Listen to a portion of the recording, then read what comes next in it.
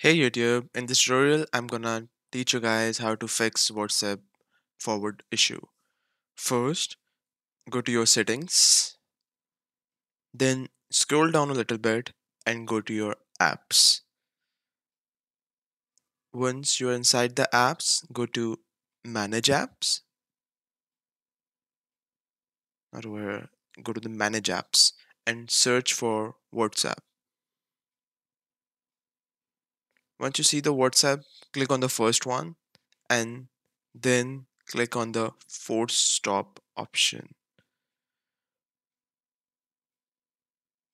Once it's done, just restart your phone, your issue will be resolved.